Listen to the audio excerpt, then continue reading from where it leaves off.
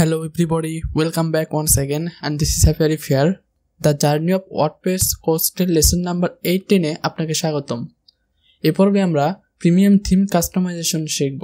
কিন্তু তার আগে আমাদের অবশ্যই প্রিমিয়াম থিমের যে অপশনটাগুলো আছে এই অপশনগুলো সম্পর্কে আমাদের আগে জানতে হবে। সো প্রথমত আমরা আগে প্রিমিয়াম থিমের অপশনগুলো জানবো, দেন তারপরে আমরা কাস্টমাইজেশন সম্পর্কে জানবো। So without further ado let's be on the show.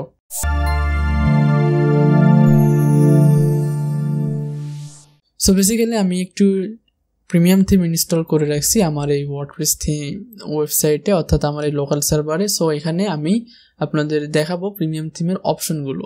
Basically যেটা হয়, ওয়ার্ডপ্রেসের যেগুলো প্রিমিয়াম থিম থাকে প্রত্যেকটা থিমের সাথে কিন্তু তাদের কাস্টমাইজেশনের জন্য আলাদা করে অপশন দেওয়া থাকে। সেই অপশনগুলো আমরা বেসিক্যালি এখান থেকে হয়তো পেতে পারি, অথবা আপনারা এখান থেকে সরাসরি কাস্টমাইজ আছে, অথবা এখানে সরাসরি আরেকটা থাকে থিম অপশনস, সেখান থেকে আমরা পেতে পারি।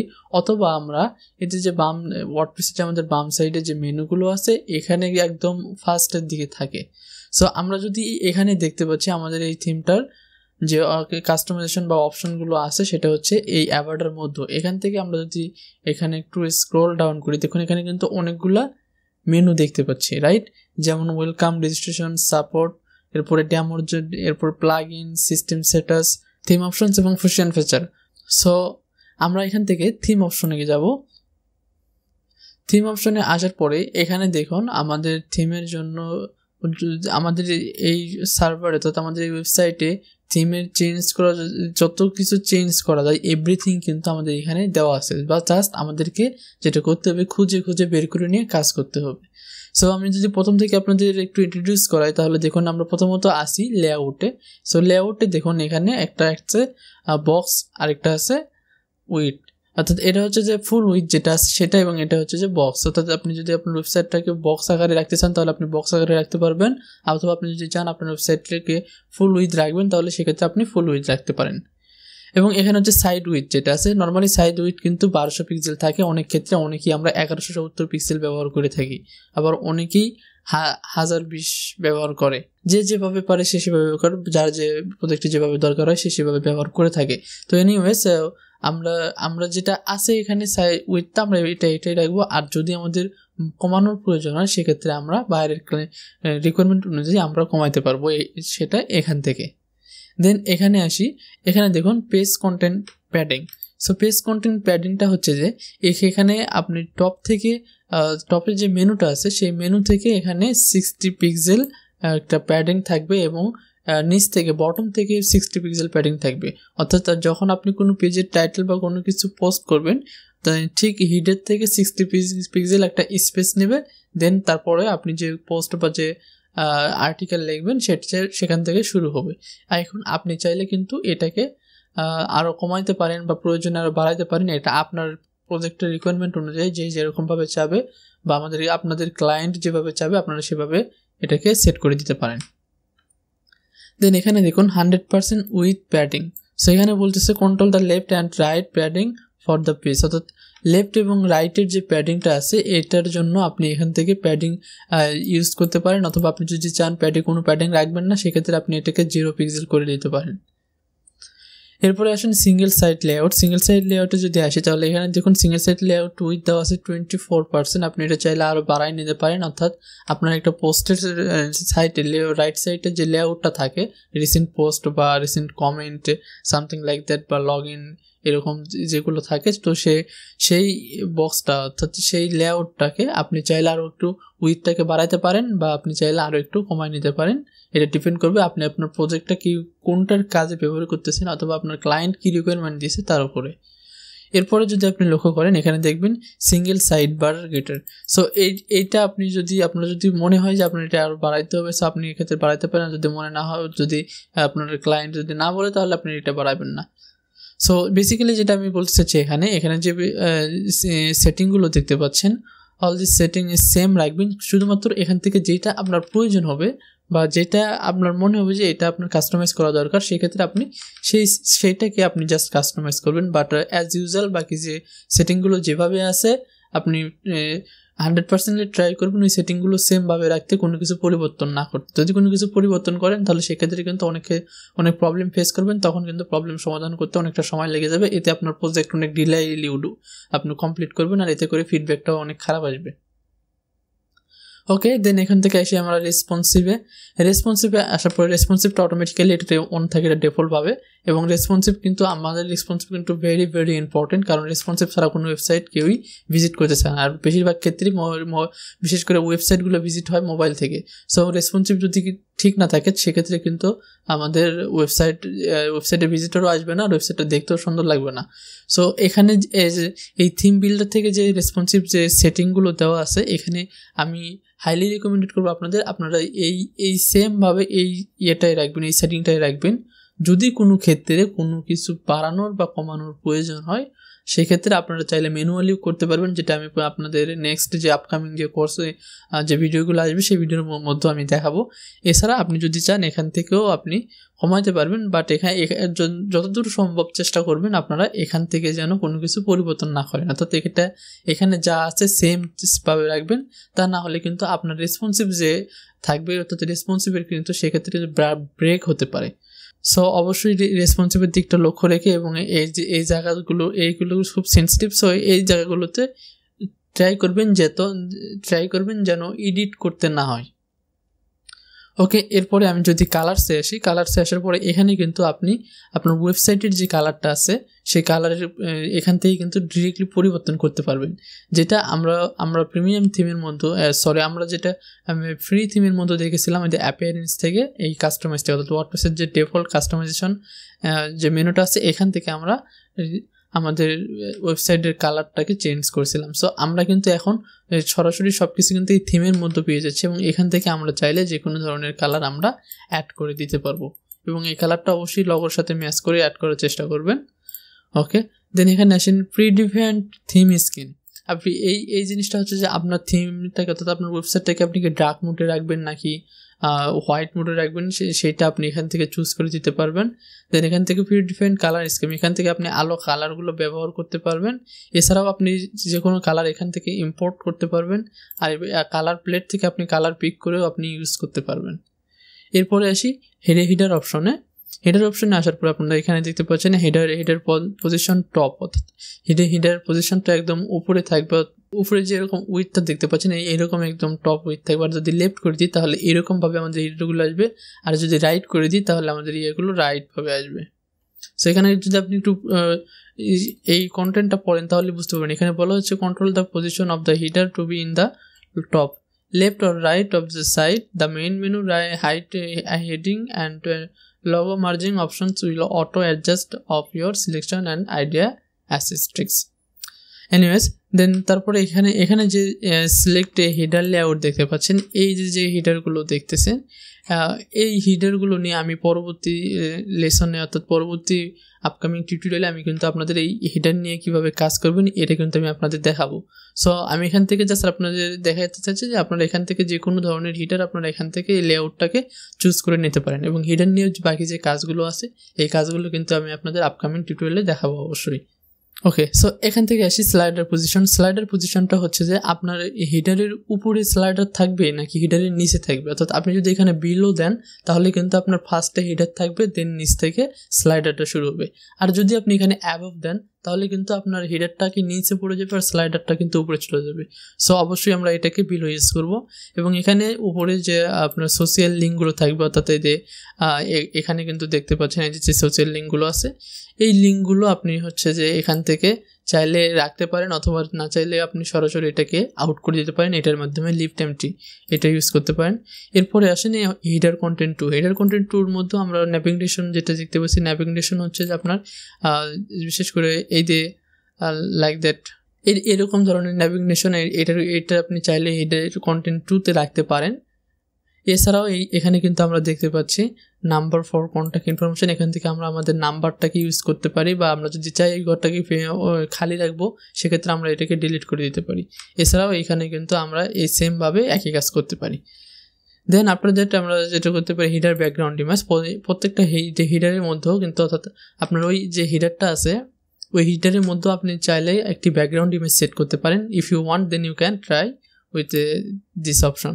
বাট আমি রেকমেন্ডেড করবো হিডারে, বিশেষ করে হিডারে কখনো কোনো ইমেজ ব্যবহার করা হয় না, ঠিক আছে। হিডারে জাস্ট সিম্পল কালার ব্যবহার করা হয় যাতে দেখতে গর্জিয়াস লাগে। আর আপনি যদি কোনো ইমেজ ব্যবহার করেন, ইমেজটা অবশ্যই একটা দেখতে হিডারের মতো দেখতে কিন্তু খারাপ দেখাবে।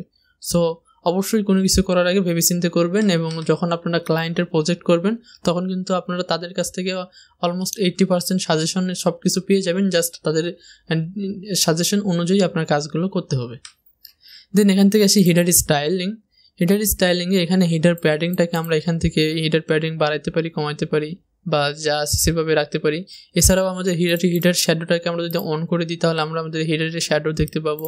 এরপর 100% যদি হিডারটাকে 100% উইথ করে দিই তাহলে একদম এই পাশ থেকে শুরু করে এই পাশ পর্যন্ত আমাদের হিডারটা ফুল উইথ হয়ে আসবে। এরপরে আমরা হিডারের ব্যাকগ্রাউন্ড কালারটাকে আমরা এখান থেকে দিতে পারি, বা যে কোনো ধরনের কালার আমরা এখান থেকে ইউজ করতে পারি। এরপরে অ্যাক্টিভ হিডার ব্যাকগ্রাউন্ড কালার, অর্থাৎ যখন আমাদের কোনো মেনু অ্যাক্টিভ থাকবে সেক্ষেত্রে আমাদের ওই ব্যাকগ্রাউন্ড কালারটা কেমন হবে সেই কালারটাকেও আমরা এখান থেকে পরিবর্তন করতে পারবো, বা নতুন কোনো কালার অ্যাড করতে পারবো যদি আমরা চাই।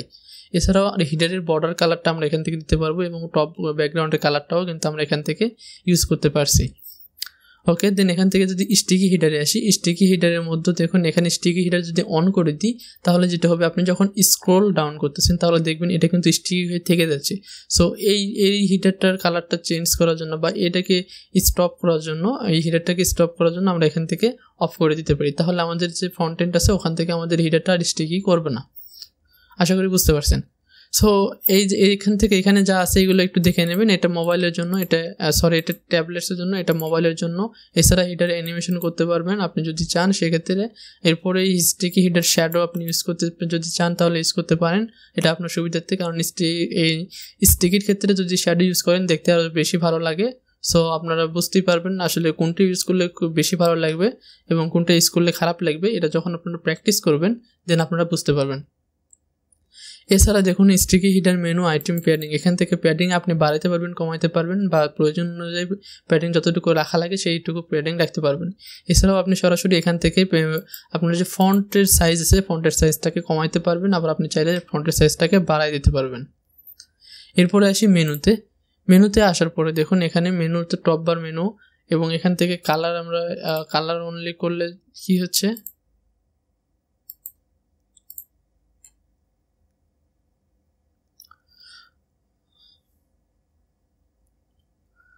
ওকে।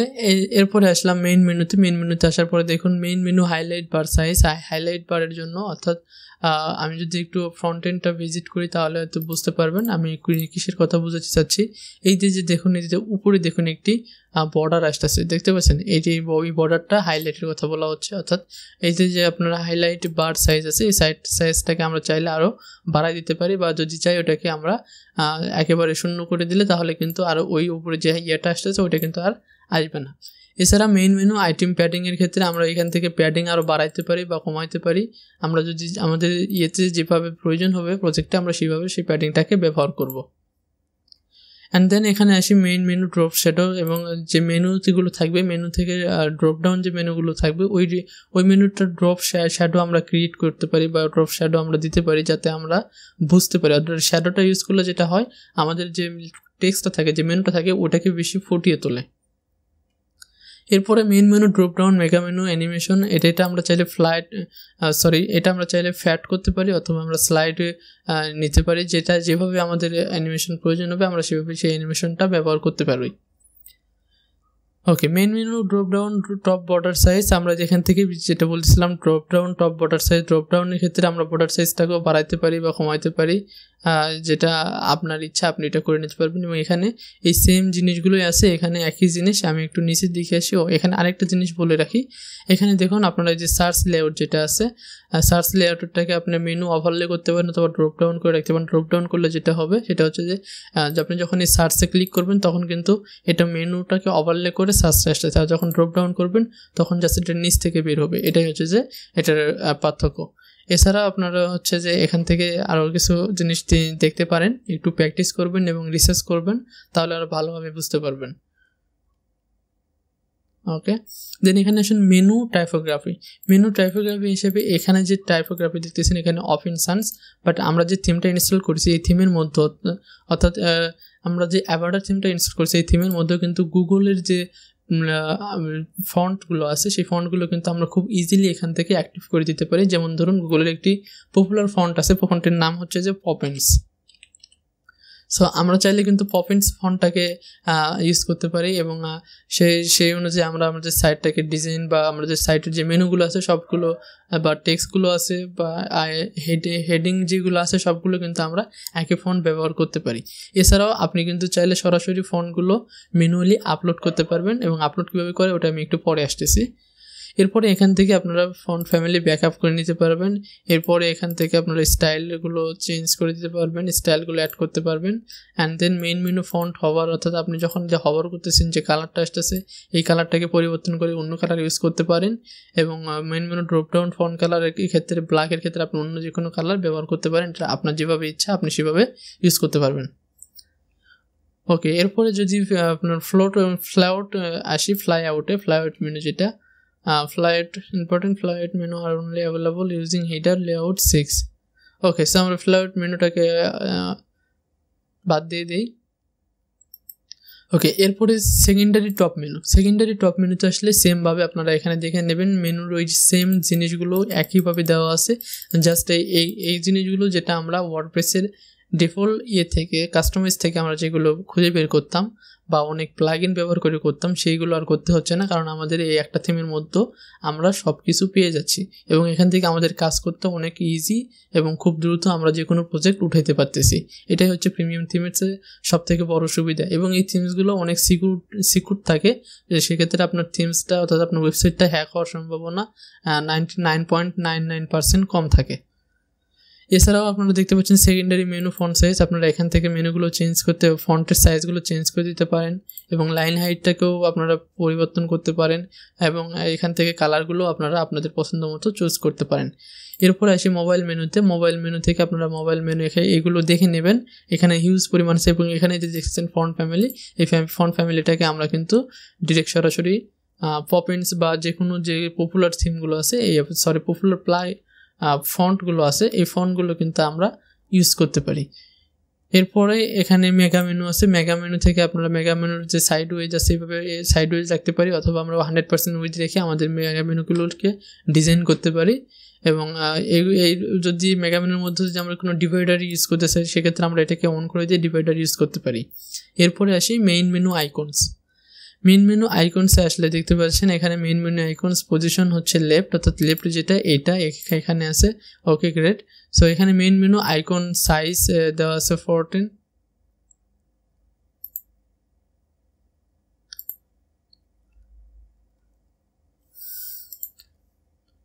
ওকে, এরপরে আমরা আসি মেইন মেনুতে এখানে আমরা আমাদের দেখতে পাচ্ছি মেইন মেনু আইকন সাইজ, আমরা চাইলে এখান থেকে মেইন মেনু আইকন সাইজ কমাতে পারি বা বাড়াই দিতে পারি।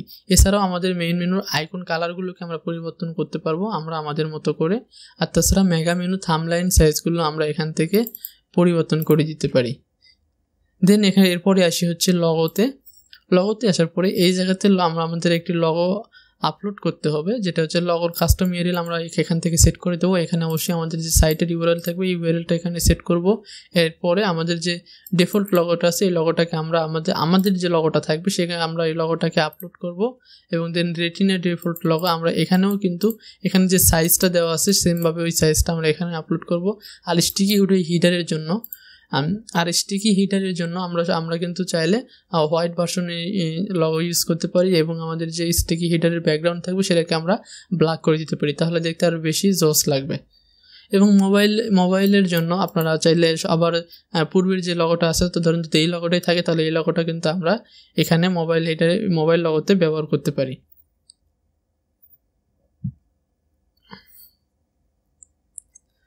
এছাড়া যদি ফ্যাব আইকনে আসলে আপনারা এখান থেকে ফ্যাব আইকন আপনাদের যে ওয়েবসাইটের যে অর্থাৎ আপনাদের যে লগো থাকবে লগোর একটা ফ্যাব আইকন আপনারা এখান থেকে আপলোড করবেন এবং অবশ্যই আপলোড করার সময় কিন্তু সাইজটাকে অবশ্যই একটু মনে রাখবেন কোন সাইজে আপলোড করতে হবে। সেই সাইজটাকে আপনারা অবশ্যই আপনাদের যে লগোটা থাকবে বা ফ্যাব আইকন যেটা থাকবে সেটাকে আপনারা ওই সাইজ করে আপনারা এখান থেকে আপলোড করবেন। এবং এখানে যে সাইজগুলো বলে দেওয়া হচ্ছে ইটস বেটার যদি আপনি এই সাইজগুলো মেনে এই সাইজগুলো অনুযায়ী আপনি আপনার আইকনগুলো তৈরি করে আপলোড করেন, তাহলে এটা আরও অনেক বেশি কার্যকরী হবে।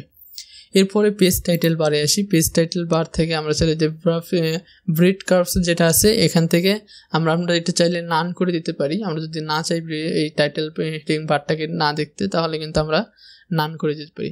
আর যদি আমরা চাই দেখবো, তাহলে আমরা এটাকে অন করে দিতে পারি। এরপরে আমাদের পেজ টাইটেল বার হেডিং যেটা আছে, অর্থাৎ আমাদের টাইটেল, অর্থাৎ আমি যদি সার্ভিসের মধ্যে ঢুকি তাহলে কিন্তু আমি দেখতে পাবো এই সার্ভিস আমি কোন পেজের মধ্যে আছি এবং ওইটার নাম শো করবে। আমরা চাইলে এটাকে অন করে রাখতে পারি, অথবা আমরা চাইলে এটাকে ডিসেবল করে রাখতে পারি। এটা ডিপেন্ড করবে আপনি যে প্রজেক্ট নিয়ে কাজ করবেন, আপনার ক্লায়েন্ট যে প্রজেক্ট দেবে এবং আপনার ক্লায়েন্ট যে রিকোয়ারমেন্ট দেবে ওই রিকোয়ারমেন্টের উপরে। এছাড়াও পেজ টাইটেল বারকে আমরা 100% উইথ রাখতে পারি এবং পেজ টাইটেল বার হাইটটাকেও আমরা এখান থেকে কম বেশি করে দিতে পারি। এবং এখানে আমরা দিতে পারি page title bar mobile height, এখানে রেসপন্সিভের একটা ব্যাপার আছে। সো আমরা এখান থেকে সব কিছু ধীরে ধীরে দেখবো, ধীরে ধীরে শিখবো। সো আপনারা এইগুলো একটু চেক করে আসবেন, এগুলো একটু প্র্যাকটিস করবেন এবং এই প্রত্যেকটা প্রায় সময়টা আপনারা চেষ্টা করবেন যে নতুন নতুন থিম ইনস্টল করবেন আপনাদের সার্ভারে, এবং সেখান থেকে সেই থিমসের অপশনগুলো কী কী পাচ্ছেন এবং এই থিমসের অপশনগুলো কোথায় কোথায় থাকতেছে এই বিষয়গুলো নিয়ে একটু রিসার্চ করবেন। তাহলে আপনাদের ওয়ার্ডপ্রেসে কাজ করার জন্য আরও বেশি ইজি হয়ে যাবে। এরপরে আমরা যদি ব্রেড কাপসে আসি, এখান থেকে এই ব্রেড কাপসটা কিন্তু আপাতত আমাদের এটা অফ করে দেওয়া আছে। আমরা যদি চাই আমরা কিন্তু এটাকে অন করে দিতে পারি। এটা অ্যাকচুয়ালি এরকম দেখতে। আমি একটু যদি আপনাদের একটু সরাসরি লাইভ দেখে তাহলে বুঝতে পারবেন। আমি একটু WordPress ওয়েবসাইটে যাচ্ছি।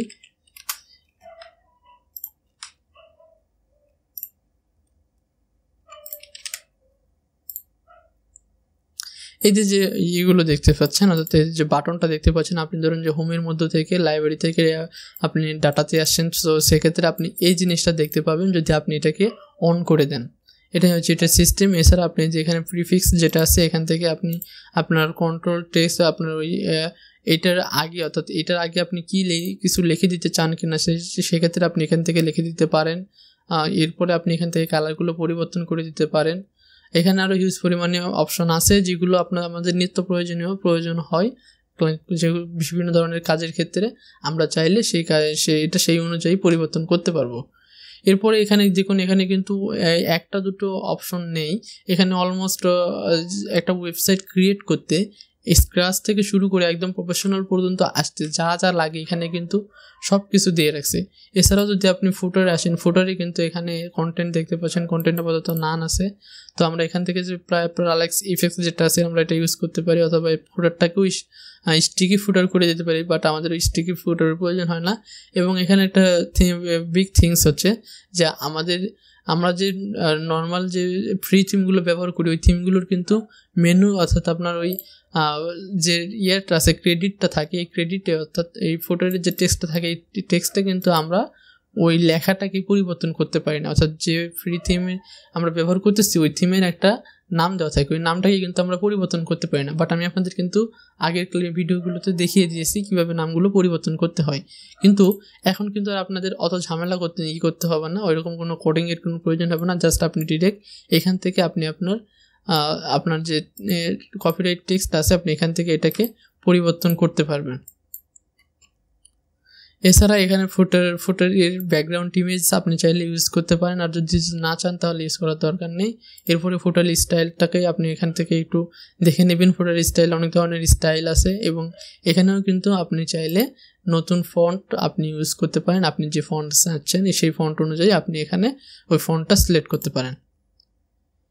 এরপরে এখানে সাইডবার আছে, এখানে সাইডবার থেকে এখানে সাইডবার স্টাইলিং পাবেন, পেজেস পাবেন, পোর্টফোলিও পোস্ট পাবেন, পোর্টফোলিও আর্কাইভ পাবেন, পোর্টফোলিও পোস্ট পাবেন, ব্লগ পোস্ট পাবেন, ব্লগ আর্কাইভ পাবেন, এরপরে সার্চ পেজ পাবেন। তাছাড়াও ব্যাকগ্রাউন্ড ইমেজ যেটা হচ্ছে প্রত্যেকটা পেজের ক্ষেত্রে ব্যাকগ্রাউন্ড ইমেজ যদি আপনি ইউজ করতে চান তাহলে ইউজ করতে পারেন।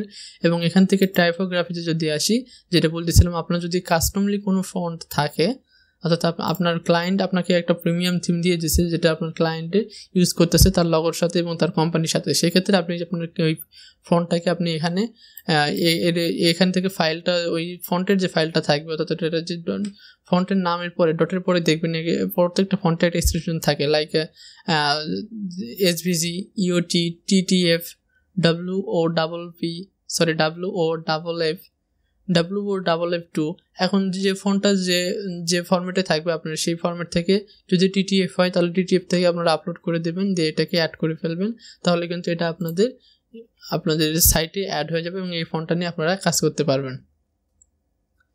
এরপরে ব্লগের এখান থেকে ব্লগের লেআউটগুলো আমরা পরিবর্তন করতে পারবো, ব্লগের টেক্সটগুলোকে পরিবর্তন করতে পারবো, তাছাড়াও ব্লগের পোস্ট লেআউট এবং টাইটেলগুলো সব কিছুই কিন্তু আমরা পরিবর্তন করে দিতে পারবো। এছাড়াও কিন্তু ব্লগের যে ইয়েগুলো দেখি, অথরগুলো দেখি, ডেটগুলো দেখি, ক্যাটাগরিজগুলো দেখি, কমেন্টগুলো আমরা চাইলে এগুলোকে হাইড করতে পারি অথবা অন করে দিতে পারি।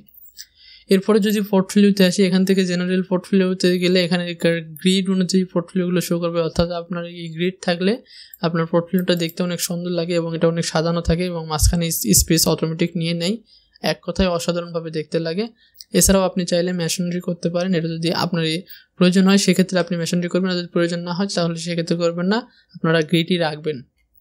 এরপরে আপনারা যদি portfolio archive content position below image, আপনারা চাইলে এটাকে নেক্সট ইমেজ করে রাখতে পারেন, আপনাদের যেভাবে যেটা প্রয়োজন হবে আপনারা সেটা সেইভাবে ইউজ করবেন। এরপরে পোর্টফোলিও সিঙ্গেল পোস্টের ক্ষেত্রেও এই লেআউটটা কীভাবে থাকবে এবং পোস্টটা কীভাবে হবে সেটাও আপনারা এখান থেকে সিলেক্ট করে দিতে পারবেন। এরপরে সোশ্যাল মিডিয়া থেকে আপনাদের সোশ্যাল মিডিয়াগুলো এখান থেকে আপনারা কালার চেঞ্জ করতে পারবেন এবং এটার স্টাইল এখান থেকে চেঞ্জ করতে পারবেন, এটা কোন জায়গায় কোন ইয়েতে রাখবেন, পজিশনে রাখবেন, সেই পজিশনগুলো কিন্তু আপনারা এখান থেকে পরিবর্তন করে দিতে পারবেন। এছাড়া যদি সোশ্যাল শেয়ারিং বক্সে আসি, এখান থেকে দেখুন অনেক ধরনের কাস্টম ফন্টস, অনেক ধরনের কাস্টম কালার্স আছে, আপনারা চাইলে কাস্টম কালার্স ইউজ করতে পারেন, অথবা যদি ব্র্যান্ডিং কালার্স ইউজ করেন ব্র্যান্ড কালার, তাহলে এই মেন প্রত্যেকটা সোশ্যাল মিডিয়ার জন্য ফেসবুকের ক্ষেত্রে ফেসবুকের কালার অটো নিয়ে নেবে, আপনার টুইটারের ক্ষেত্রে টুইটারের কালার অটো নিয়ে নেবে, ইনস্টাগ্রামের কালারের ক্ষেত্রে ইনস্টাগ্রামের কালার অটোমেটিক্যালি নিয়ে নেবে। এরপরে যদি স্লাইড শোতে আসি, এখান থেকে আপনারা স্লাইড শোর যে উইডটা আছে উইডটাকে সেট করে দিতে পারবেন এবং এটার স্পিডটাকে সেট করে দিতে পারবেন। এছাড়াও এখানে কিন্তু ন্যাভিগেশন ডাইমেনশনটাকে সেট করতে পারবেন এবং অ্যারো সাইজগুলো পরিবর্তন করতে পারবেন। তো মোরাল অফ দ্য স্টোরি হচ্ছে যে একটা থিমসের মধ্যে স্ক্র্যাচ থেকে শুরু করে একদম প্রফেশনাল লেভেল পর্যন্ত আপনি সব কিছু কিন্তু পেয়ে যাচ্ছেন জাস্ট একটা থিমসের মধ্যে, এবং এইটার জন্য আপনার কিন্তু কোনো ধরনের প্লাগইন ইনস্টল করতে হচ্ছে না বা এক্সট্রা কোনো কিছু অ্যাড করার প্রয়োজন হচ্ছে না, সব কিছু পাচ্ছেন আপনি থিমের মধ্যে। দ্যাটস ওয়াই আপনাদের প্রিমিয়াম থিমটা অর্থাৎ লাইভ প্রজেক্টে সব থেকে বেশি ইম্পর্টেন্ট। আপনি যখনই নতুন কোনো প্রজেক্টে কাজ করবেন আপনার ক্লায়েন্টের সাথে, অল দ্য টাইম আপনি তাকে সাজেস্ট করবেন আপনি যেন তার সঙ্গে প্রিমিয়াম থিম নিয়ে কাজ করেন, কোনো ধরনের লোকাল থিম অথবা কোনো ধরনের লাইক ফ্রি থিম, এইগুলো কোনো থিম নিয়ে আপনারা কখনোই কাজ করবেন না, সেক্ষেত্রে আপনার ওয়েবসাইটটা রিস্কে পড়বে। এবং এখানে আরও কিন্তু অনেকগুলো আছে যেগুলো আমি আপাতত স্কিপ করে যাচ্ছি, আপনারা চাইলে এখান থেকে দেখে নিতে পারেন। এখানে আরও হিউজ পরিমাণে আছে যে এক্সট্রা যেগুলো আছে এইগুলো আপনারা দেখবেন, যে প্রেজিগনেশন, feature image, role over, form styling, এরপরেও অ্যাডভান্সে কাস্টম ফিল্ড আপনারা অ্যাড করতে পারবেন, ওয়েবসাইট আপনার সাইটের পারফরমেন্স আপনি দেখতে পারবেন, কাস্টমলি CSS আপনি চাইলে অ্যাড করতে পারবেন। এছাড়াও আপনি কিন্তু ইম্পোর্ট এবং এক্সপোর্ট করতে পারতেছেন আপনার সাইটটা। এবং উপরে যে জিনিসটা দেখতে পাচ্ছেন এখানে যখন একটি অপশন আছে সেটা হচ্ছে এডিট লাইভ, আরেকটি আছে সেভ চেঞ্জেস, আরেকটি আছে রিসেট সেকশন।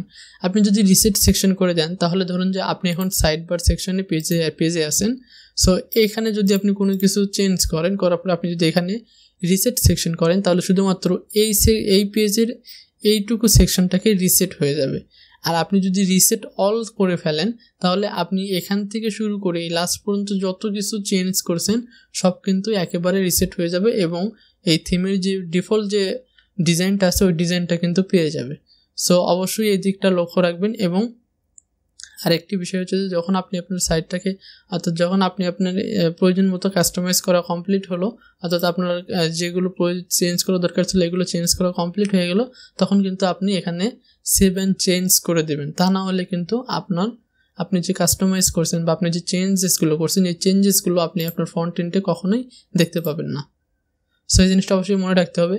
এবং এডিট লাইভ যেটা আছে এইটার এই সুবিধাটা হচ্ছে এই থিমের সুবিধাটা হচ্ছে এডিট লাইভের মাধ্যমে আমরা সরাসরি একদম লাইভলি এডিট করতে পারি। অর্থাৎ আমরা এখন তো ড্যাশবোর্ড থেকে এডিট করতেছি, আমরা কিন্তু দেখতে পাচ্ছি না কি পরিবর্তন করতেছে, বাট আমরা যদি এডিট লাইভে যাই তাহলে কিন্তু আমরা সরাসরি আমাদের যদি কোনো ইমেজের প্যাডিং নিতে হয় বা কোনো সাইজ কোনো ইমেজের প্যাডিং নিতে হয় বা কোনো জায়গাতে আমাদের যদি লাইক মার্জিন নিতে হয় অথবা কোনো জায়গাতে আমাদের যদি আপনাদের করতে হয় অর্থাৎ লাইক কালার চেঞ্জ করতে হয় সেক্ষেত্রে কিন্তু আমরা সরাসরি লাইভ এখান থেকে করতে পারবো। এখানে কিন্তু সব ধরনের আছে যেগুলো আমরা একটু আগে ড্যাশবোর্ডে দেখতেছিলাম সেই সব জিনিস কিন্তু আমরা এই লাইভেও দেখতে পাচ্ছি। সো দুইটার কাজই সেম, বাট এটা আপনি লাইভ করতে পারতেছেন আর ওটা আপনি ড্যাশবোর্ড থেকে করবেন। That's it. সো আজকের ভিডিওটি এই পর্যন্তই। আশা করি ভিডিওটি অনেক বড় ছিল, আশা করি আপনারা বুঝতে পারছেন। যদি বুঝে না থাকেন ভিডিওটি আবারও দেখেন এবং দেখে ধীরে ধীরে দরকার হলে পোস্ট নিয়ে ভিডিওটি দেখেন এবং বোঝার চেষ্টা করেন। সেই সাথে do practice and do practice. তো থ্যাংক ইউ সো মাচ।